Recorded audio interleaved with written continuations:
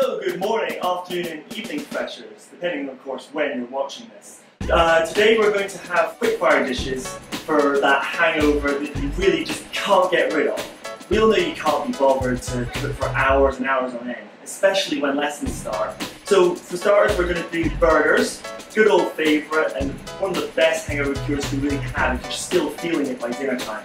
So without further ado, let's get started! So this dish is very simple. The base ingredients, obviously the bun. Can't have a burger without a bun, can we? And then we also have the actual burger itself, which is beef mince in this case. You can use chicken or any other meat you so desire. Then we also have onions, which we can both put inside the burger and also separately on top of the burger itself. And then also we have a variety of dressings. You can put whatever you want in your burger. Today we're just going to use lettuce and tomatoes. Nice and simple. So the first step is getting the meat that you so desire and then starting to squeeze it into a patty until eventually you get something that resembles a burger. You can of course add onions to this, or you can just use flour and butter to make your own breadcrumbs. You put it into the mince and you mix it all together, and then you do the same process as what you're seeing here.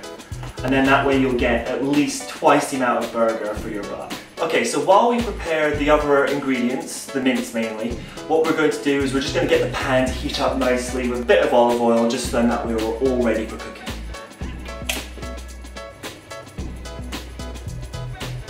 Nice and simple, and I'll just get the heat on right now.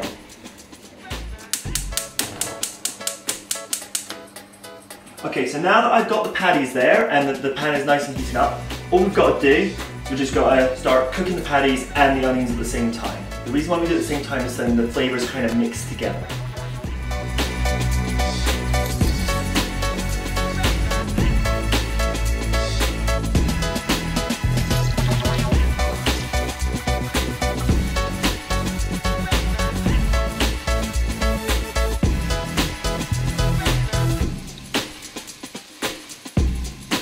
So now that they're in, all we're going to do is we're just going to fry each side of the burgers, and we're going to fry the onions probably around about 5 to 7 minutes. We want enough time for the onions to soften, and also enough time for the burgers to be cooked through on each side.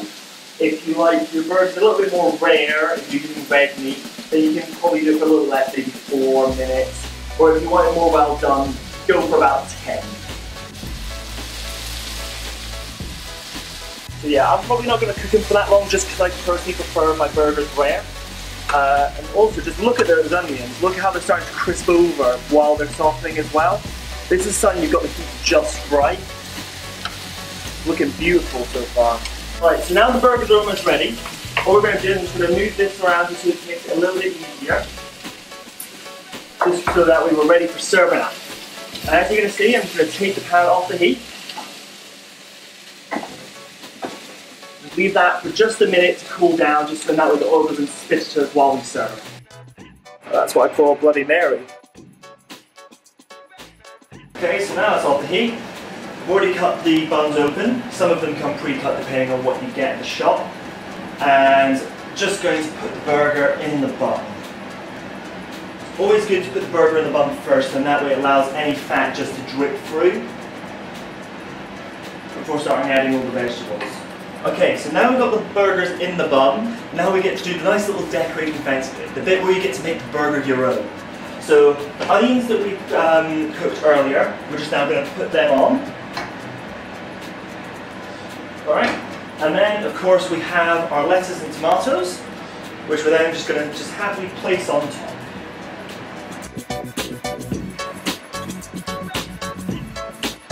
And then the lettuce. And then the final touch, the top part of the bun. Nice simple, you just put it on top. And there you have it.